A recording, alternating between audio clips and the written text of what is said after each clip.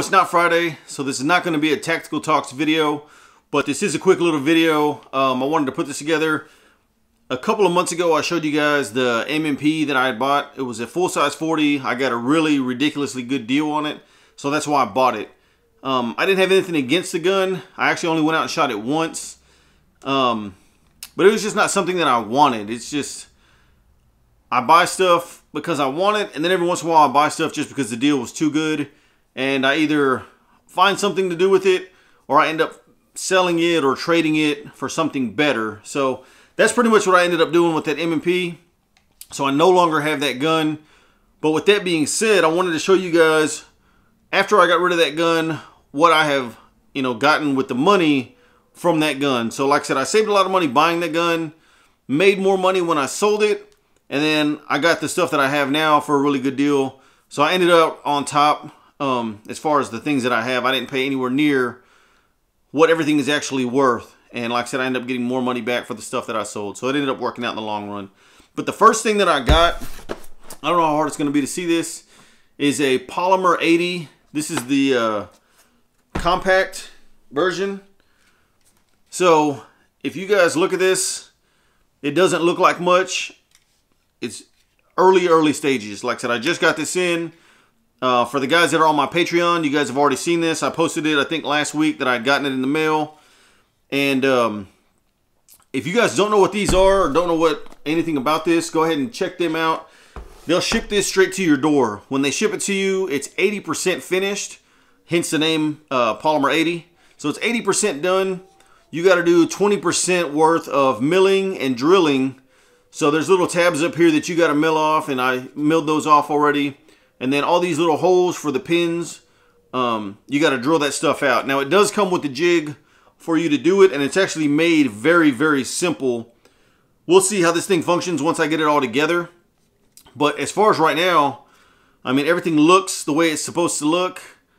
And I have a lower parts kit that's going to be coming in so that I can get the lower parts put in here. And then I'm going to order a custom slide. It's going to end up being a Glock 19 when it's all said and done. It's going to have a red dot. It's going to have a light. I already have the light coming. And like I said, we'll upgrade the trigger. We'll do a magwell. And this will be a fully custom start to finish build that I put together. Now, this is going to be a small series during the Tactical Talks segment. I am going to sand all of this down. And I'm going to try stippling this by myself for the first time. So it is going to be a whole series. Now, the way YouTube works, I'm not going to be able to walk you guys through this step by step on how to do this or how to install some of this stuff. But you guys are going to be able to see the progress that I'm making on this. And like I said, we'll come up with the title for that little segment and everything. So that was kind of the first deal. If you want to buy like a fully complete Glock lower, you end up paying way more than what I paid for this. I ended up buying this on sale. And like I said, I paid next to nothing for this. So this technically is one firearm. After I sold the M&P, I ended up with one firearm. But that's not all I ended up with. I also bought this. So this has flip-up M-bus sights. For those of you who don't know what this is an AR-15 style M&P 1522. This is the Gen 2. So I'm going to be doing a video on this. Probably like a first mag impression. Go out and shoot this thing. This magazine does hold 25 rounds as opposed to an actual AR holding standard is 30 rounds. At least the magazines that I have. But this thing is set up almost exactly like a regular AR-15. I mean, it's a little bit lighter. I think this thing weighs around 5 pounds as opposed to, I think, a stock AR-15 is somewhere around 7 pounds. So you save about 2 pounds in this thing. The version 2 has this M-LOK handguard. The version 1 has Picatinny rail all the way around it. The other change that they made was the version 1 had these big old sights on it. Just kind of big, bulky, didn't fold down, didn't flip out of the way. Version 2 has the Magpul M-bus sights. And you can usually find these M-bus sights on sale, but when they're not on sale, these are usually about a $100 sight setup already. So that was kind of cool that they threw that on. I went ahead and threw on this Magpul. I think this is the CTR buttstock.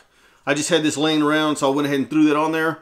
But this 22 can take any AR pistol grips, buttstocks, triggers, not necessarily the handguards because there's a special little nut in there. Now you can buy an adapter to switch them out, but I really like how this feels. I've never been a huge M-LOK person, but I really like how that feels. It feels nice, smooth, easy. I mean, easy to grab. I may end up doing maybe like a handguard up here, a little hand stop. But other than that, I'm not going to do a lot to this. I do want to change out this bird cage, and that's just going to be for aesthetics. This thing is not going to have any recoil, it being a 22. So I don't necessarily need to change out a muzzle device to, you know, compensate for that or to slow down any of the recoil or the kickback from this. So if I do, or when I do, change out the muzzle device, it's simply going to be for aesthetics, just to give it a little more aggressive look. But I think it looks good. I think not a bad deal. Like I said, I bought that M&P full size 40 just because it was there, just because I got a really good deal on it. And I mean, technically I ended up getting 2 firearms for getting rid of 1. So this is a full polymer upper and lower. This buffer tube doesn't come off. It's all one big old piece in here. But like I said, the way it's designed is any buttstock that you can fit on an AR will fit on this. It's got the pins just like a regular AR. You can push pins in, knock it down. I'm not going to take the whole thing apart right now. Like I said, I am going to do a more in-depth video on this. Compare this to an actual AR. Let you guys know how it feels as far as compared to an actual AR. And we'll get a little bit more in depth on why I bought this. So I think it was a good buy. So like I said, I came out on top, got rid of that M&P. For those of you guys that were looking forward to M&P upgrades or, you know, updates and stuff, sorry. Like I said, no longer have it. Didn't really want it. Nothing against the gun, just not an M&P guy. I'm more of a Glock guy. So that's why I went with something like this. Now, this isn't actually Glock, but it fits all Glock components, so it's going to essentially end up being another Glock. And I'm a huge AR guy, so why not get another AR chambered in 22?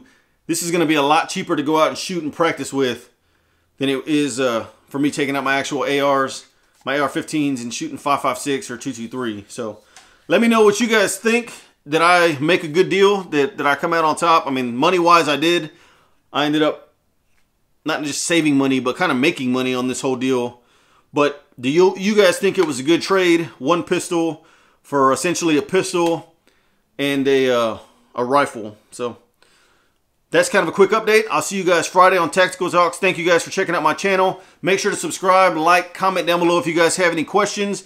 Check the links down in the description. My merch store is on there. My podcast is on there. New hats and stuff. That stuff's going to be coming soon. So let me know if you guys like that kind of stuff, and I'll get more stuff for you guys. So thanks for watching. We'll see you on Friday.